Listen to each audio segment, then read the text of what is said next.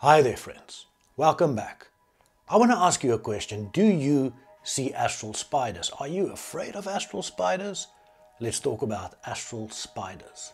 There's many types of them and you can see them when you astral project, when you prepare for astral projection, when you are in the hypnagogic phase of your sleep cycle, when you are in sleep paralysis, when you are dreaming, or in psychic visions. Spiders are everywhere in the spiritual realms. I've seen a very interesting spider the other day. It was crawling down my wall, black spider, and when it saw that I was seeing it, it scurried away. But when it was going away, I could see the human head on its back. I think the spider was connected to a person, and I'll explain a bit later why. But that was a strange experience. And then one day I was approached by a brown spider, and the spider was so friendly. You could actually talk to the spider. It lifted its legs and revealed its belly, and there was a little mouth, and it had a V-shaped mouth that smiled at me. How cool was that? There are many different types. There are spiders that eat your negativity. There are spiders that can enter your dreams and create a dream situation for you to release those stresses that you sit with in daily life, so that you can release that negativity so it can be cleaned. They eat that, but it's not a bad thing.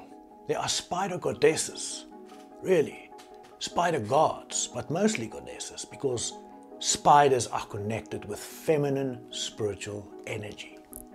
The ancients had a special place for spiders in their spiritual worldview. The Sumerians had the spider goddess Utu. The Mayans had the great goddess of Tuatuhuacan, the spider goddess.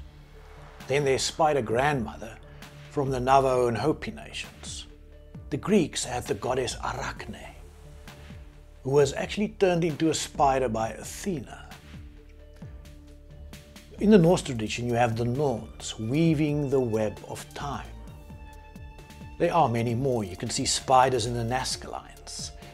The Cupsonic people also have a spider goddess. There are many. There are spider goddesses and gods in African traditions. It's everywhere.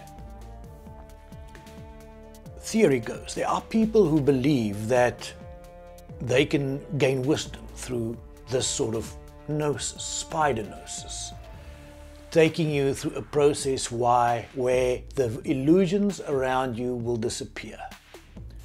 We live in a world where we are blinded by Maya, the veil. We live in an illusion. We live in a place where we can only see what we see, but we cannot see past the illusion.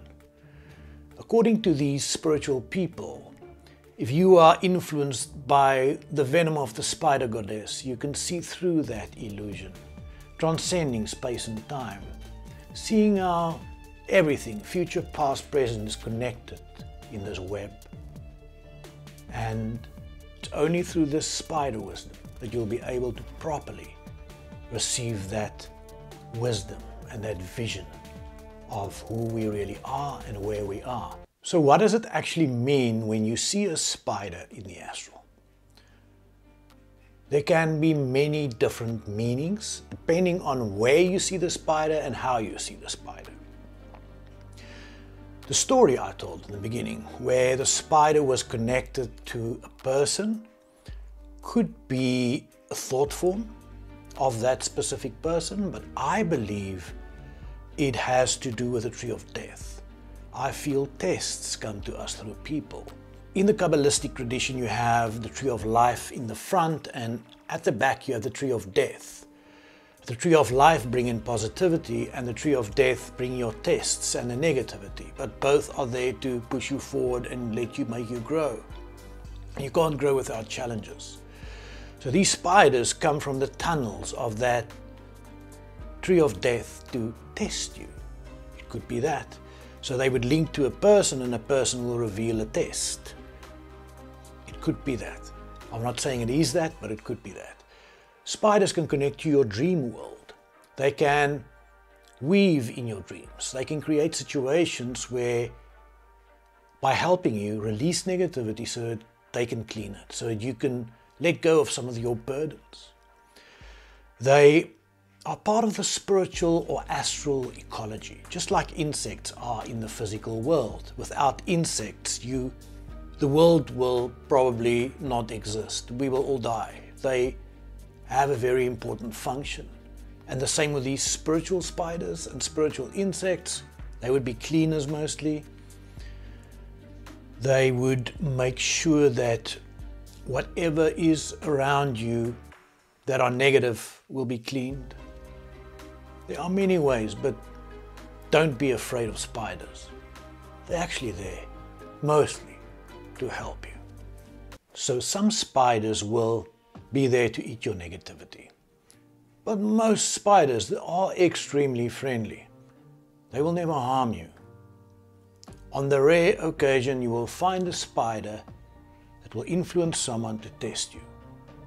That is very rare. When you see a spider, be happy. When you see an astral spider, it means that your spiritual abilities or your psychic abilities are opening up. It is a sign, in a way, that the veil is thinner for you now. You'll be able to see better. Thanks for watching this video. I really appreciate it.